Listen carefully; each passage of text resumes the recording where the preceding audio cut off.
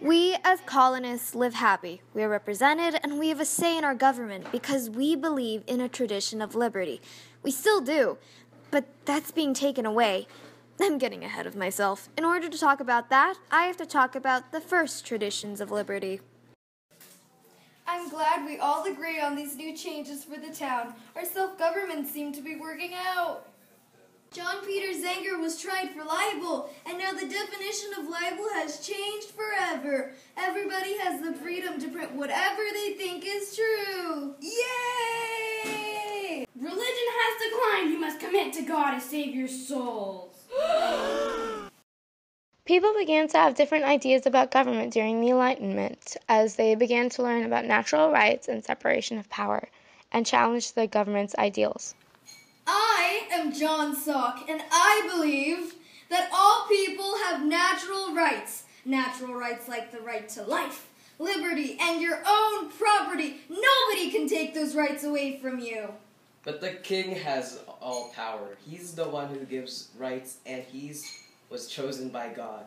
It's called divine rights. Divine rights? Divine rights? Bah!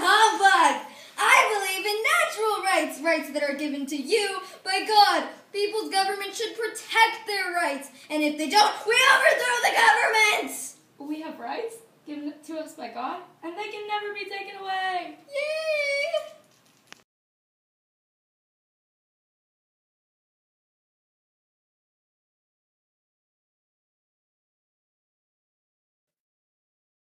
We were happy, and then this happened. I've got no money. I know. I'll tax all the colonies too. La la la la la. I love my home. We're coming in your house and you can't say no. What? You can't take away my liberty? According to the king, I can and I will. Hey, that doesn't have a stamp. You need to pay the tax. We'll search for more untaxed stuff. Since when? I have never paid taxes for paper, and I'll never will. Oh, I couldn't find anything. Have fun cleaning it up. I hate the Townsend Acts. My house is in ruins. How will I pay for this? Psst, do you want to join a rebel group with me? John Locke had taught the colonists that they had natural rights that could not be taken away. But when the British started to do things that the colonists believed were imposing on their property, liberty, and life, this inspired them to write documents like the Declaration of Independence and Common Sense.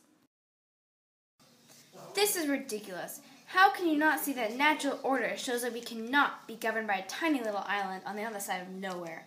I must act. I know. I'll write a book to knock some common sense into the colonists' heads. Good one, T-Pain. We have the right to overthrow a government that does not care for its people's rights. Even if this is treason, it is only done because the British care none for us, only their money.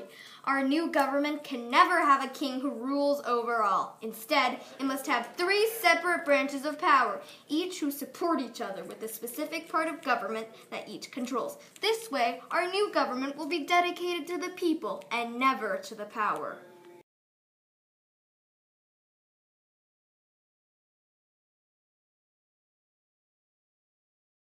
Oh, the colonies will be back. They could never live without me. As the colonists began to get ready for war against the British, they realized that they needed a competent army and help because they could never win this alone. George Washington, your prowess in battle and success are very well known. We have decided you will lead the Continental Army.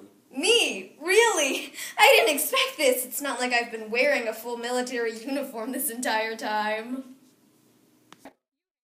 A couple of important battles later... Pierre, you hate the British as much as we do. Will you join us so that we can rebel against them and be a separate country?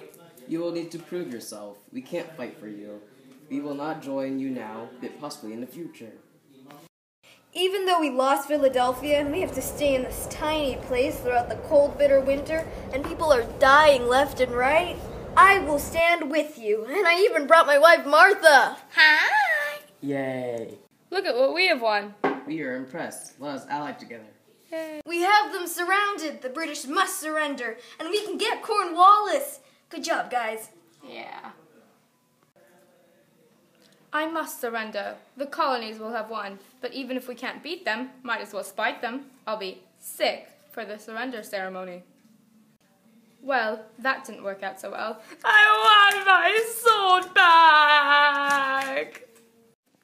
The revolution's happening, and you can't miss it. Revolution, the movie, coming soon to theaters nowhere near you.